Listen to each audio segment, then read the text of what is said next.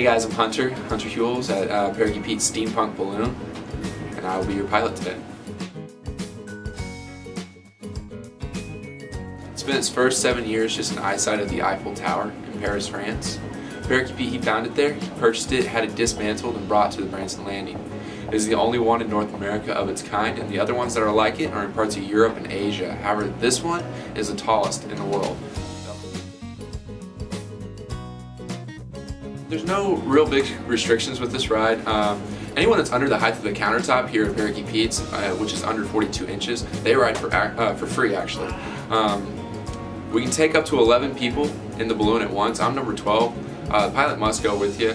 He wants to have a good time too. And it is disabled friendly, yeah. We can take handicap, we can fit 2 wheelchairs in there. Kids that are under 42 inches or infant size, we can even take them in a stroller, or parents are allowed to take them in a carrier or a carry-on or anything like that. Even a car seat will do.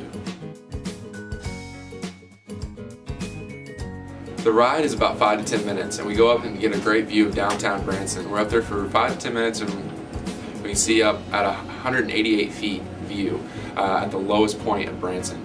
It's really spectacular, very unique.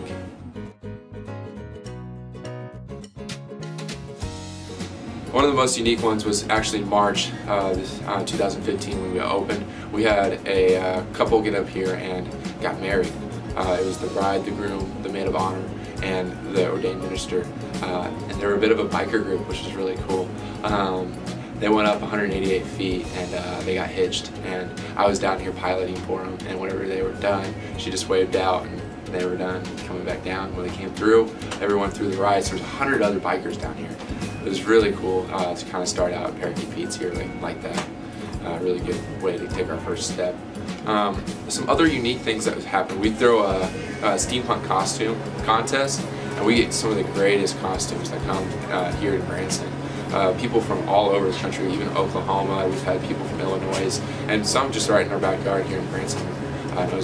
They come and see us and hang out with us, and they ride the zip lines. We do photo shots. The winner gets a grand prize of, I think it was $200 last year, and we're having it again in June 11th.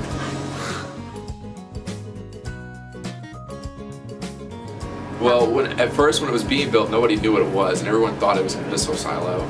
We got all sorts of questions. Do you know what they're building over there? What is this? And this giant spiral thing that's starting to be built. No one knew what was going on. The really cool part was that we kind of knew, and that we weren't really telling nobody. And we got to talk to people like, we don't know. What do you think it is? We had as far as a carousel, a start of a bridge, another zip line. Everyone was just trying to figure out what it was. No one had any clue that there was going to be a giant balloon inside this tower.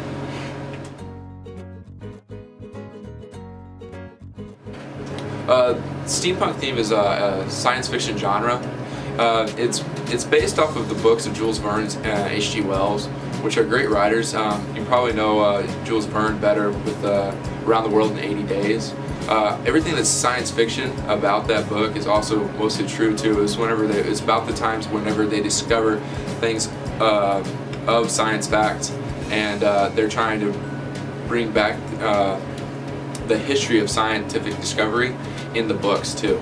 And the way people dress is just kind of part of the genre. It's not as much about even the get-up and the costumes. It's about the books and the history of those books and the history of going back in time in the steampunk era and keep going back.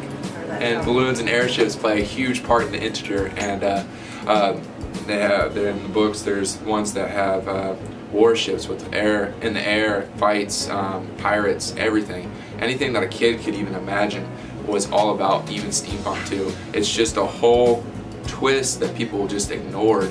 Back in the 90s, they started to kind of see and feel more about it, and it really kind of took off in the 90s. And here we are in 2016, and we have our own balloon. It's kind of starting off, and we do costume parties or a costume contest, and we throw huge events for people.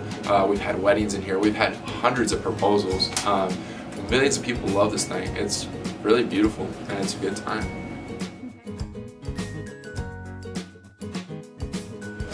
We're open March through December from 10 a.m. till the fun is done. Guys, thanks for joining me. again, my name's Hunter. I hope you enjoyed our time here. Come out and see me. Be happy to have you up there.